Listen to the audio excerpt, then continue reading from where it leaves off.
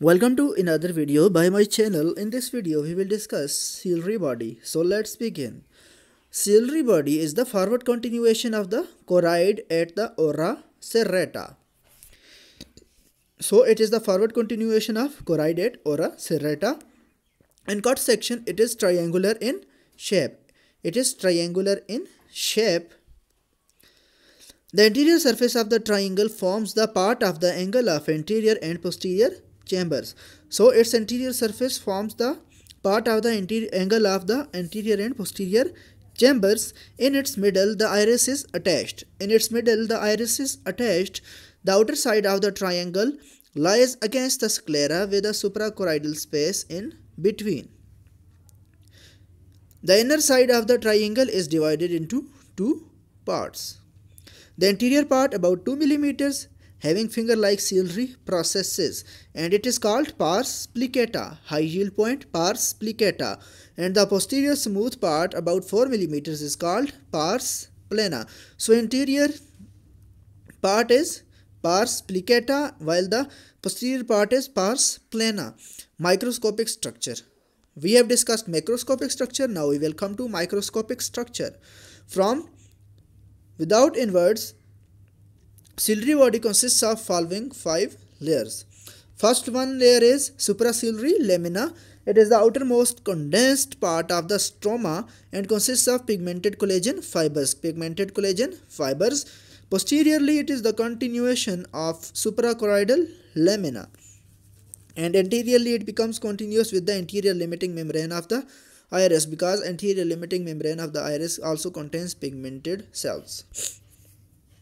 Stroma of the ciliary body. It consists of connective tissue, fibroblasts, ciliary muscle, vessels, nerves, pigment, and other cells.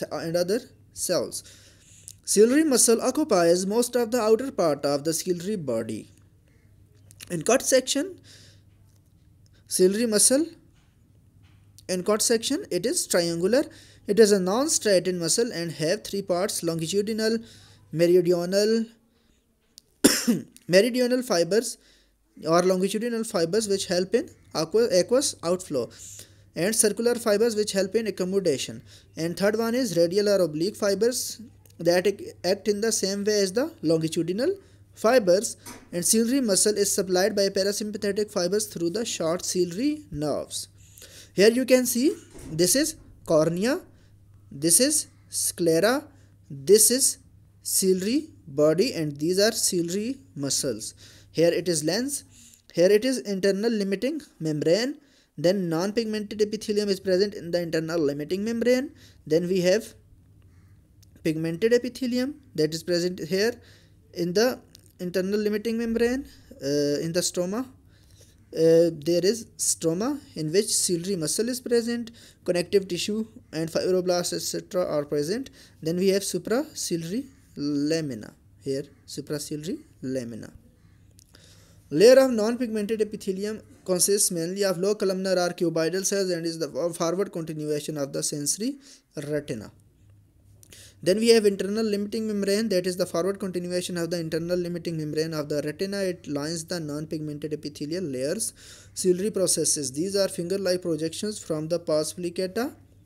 Pars plicata contains ciliary processes. High yield point.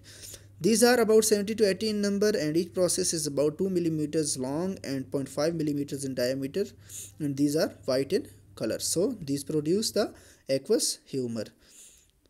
It is lined by 2 layers of epithelial cells. So the structure of ciliary processes. These are lined by 2 layers of epithelial cells, and the core of ciliary process contains the blood vessels and loose connective tissue. These ciliary processes are the site of aqueous production. So these are lined by the epithelial cells, 2 layers of epithelial cells like this, and in this ciliary process there are blood vessels present like this, and loose connective tissue is present. So these are the site of aqueous humor production. Functions of ciliary body. First one is formation of the aqueous humor, and the second one is ciliary muscles help in the accommodation. So that's all about ciliary body.